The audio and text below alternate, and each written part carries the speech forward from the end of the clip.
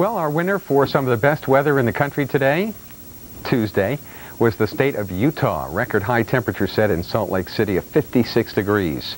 Some of the worst weather in the country, got to be the state of North Carolina.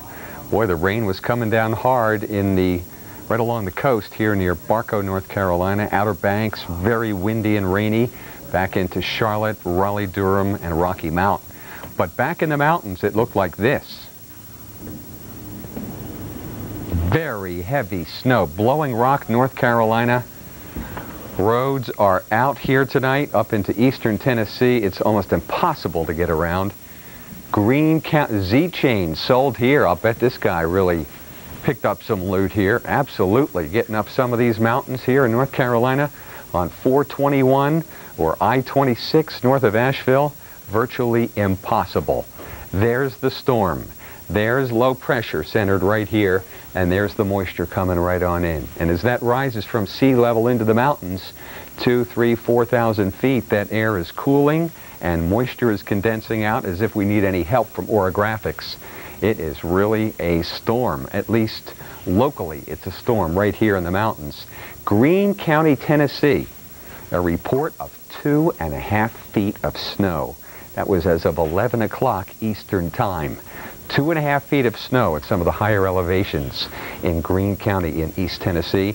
And here in the Tri-Cities, well, that's be Kingston and into Bristol, Tennessee, and Bristol, Virginia, which are twin cities right across the border right up here. Power is out to thousands of people. Travel is... don't even bother traveling, as a matter of fact. There's the storm, there's the moisture. Still getting back in here. The snow's lightened up in Asheville, North Carolina, but up here toward Boone, we've got about 1.5 feet of snow. Skiers are going to love this, provided they can get there. A lot of people stranded, I'm certain, out here on the highway. State Patrol's been very, very active. If you don't have to do any traveling between now and at least sunrise, don't, because we've got probably locally states of emergency here. This has been heavy rain on the east side of it, Barco, North Carolina. The video you just saw, Barco would be right over there. Norfolk is right here. We've had our share of some very heavy rain and winds gusting to 50 miles an hour. So this is a storm that really bears watching with the mountain snows. No snow for you in Philly, no snow in New York City either. Some light snow moving into the Catskills, and maybe a mixed bag of freezing rain and some snow back here in the western end of the Mass Pike, say from Springfield westward to Rensselaer County here in New York. And around Hartford, it could get icy here on Wednesday morning. We'll keep a close tab on that. Then in the afternoon, some snow could develop in southern New England. It's going to be very close. Very windy.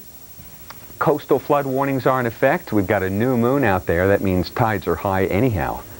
And at times of high tide on Wednesday and Thursday, some overwash could occur on some highways. Well, Highway 12 here in the Outer Banks, at least while the winds are onshore for the next 6 hours or so.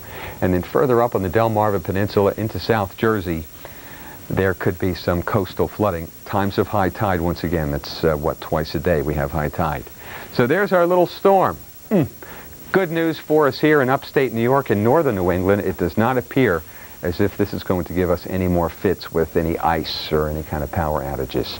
The storm and the northeast to northwest winds and the clouds, rain, and snow kept the temperature down, that's for sure. On Tuesday, high temperature in Atlanta, a meager 45 degrees, while it was 54 here in Rapid City, South Dakota. And not too far south, there were some record highs on Tuesday. Hill City and Salina, Kansas, Hastings at 58, Salt Lake City at 56 degrees. There is some stormy weather for the west coast, but most of it is out over the open waters. There is a high wind warning for Juneau, Alaska, but eventually some of this moisture is going to get in here. Watch out for the fog in the morning. Detroit, Findlay, Toledo, Indianapolis, Springfield, Chicago, St. Louis, Des Moines, and Minneapolis. Milwaukee, too. There could be some delays out there at the airports.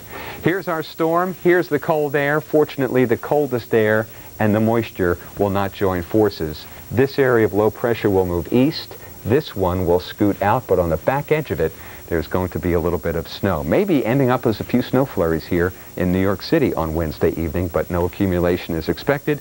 Aside from that, very light here and very light in there. Speaking of light, we've got your forecast, and there's plenty of sunlight in it, at least for most of us. Here's the rest of the week.